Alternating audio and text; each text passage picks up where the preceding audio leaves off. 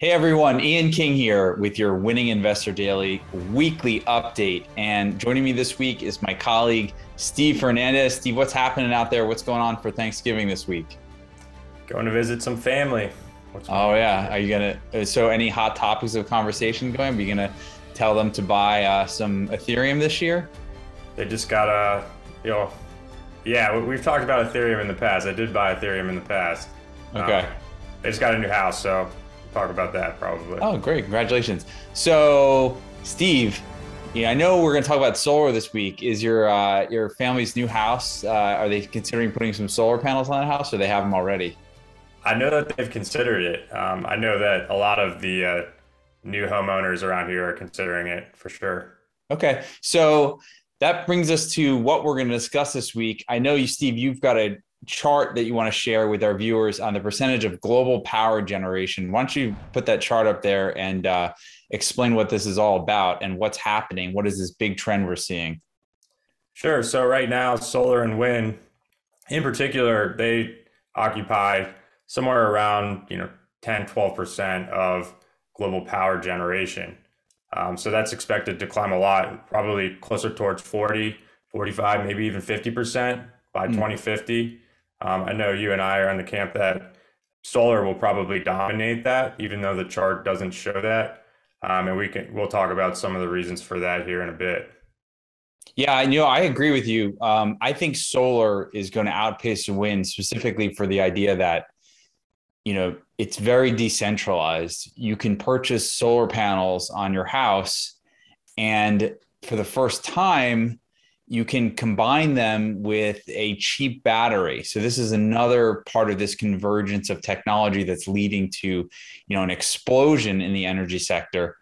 Let's talk about lithium-ion batteries. Everybody talks about the batteries and how they're driving electric vehicles, and every automaker is putting tens of billions of dollars into battery development. But this is actually going to be key for energy just as much as it is for mobility. Talk about the prices of lithium ion batteries over the last decade and what we could see going forward in the 2020s. Sure. So lithium ion batteries, you can see in this chart, have declined dramatically, over 90%. And it's hard to say in the near term where those prices will be because there's been lithium shortages, et cetera. But we're looking at probably another 50% decline, in the next decade or so. So that's going to be, like you said, influential for renewable energy adoption, electric vehicle adoption. And when you think about it, I think it's about 33%, one third of a car's cost, EV's cost, is the battery. So think about that from a power storage at your home standpoint as well, and it occupies a lot of the cost. Yeah, no, I totally agree with you. And so we've got this technology that's becoming cheaper, and at the same time, it's just getting an infusion of capital from governments around the world. I know that the European Union passed an $800 billion bill earlier this year, or maybe it was late last year, focus on clean and renewable energy. And here in the United States, we just had the Build Back Better bill passed in the House, which is most likely going to get approved in the Senate. And, we looked at this earlier. I just want to share with our viewers, $550 billion in clean energy investments, and that $300 billion is going to go to support clean energy investments and deployment, improving energy efficiency and encourage vehicle electrification. Now, there is a significant amount of investment tax credits in this bill geared towards what's called, clean energy storage or standalone energy storage. And I think this is so key for the solar markets because you're now going to get a tax credit on the battery that you put in your garage, as well as the solar panels that you put on your roof. And you pair those two together, and you're talking about the ability to actually live off the grid. So you don't ever have to worry about the power grid. And, we talked about this as well. There's some states like in California where they've had rolling brownouts, and some areas had blackouts because of the wildfires. And all areas of the country, whether it be floods or storms, the amount of power outages has gone up significantly in the last couple of decades, just as a result of natural causes. So, I think this is really going to facilitate and energize the solar sector even more, which will lead it to outpace investors' expectations, in the 2020s. What are your thoughts on that, Steve?